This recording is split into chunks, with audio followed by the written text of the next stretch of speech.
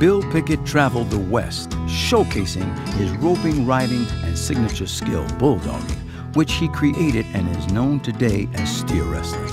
The name Bill Pickett became synonymous with successful rodeos, and the highly touted Cheyenne Frontier Days Rodeo in 1904, his performance was noted as spectacular and led to his hire at the 101 Ranch Wild Show. A year later, 101 introduced Bill's bulldogging, an exciting event headlining Bill which became a rodeo competition staple.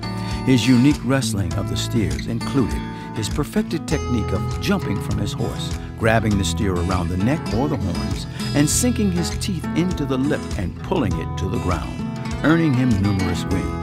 In 1984, Lou Vasant named his rodeo the Bill Pickett Invitational Rodeo to honor Bill with the recognition he deserves.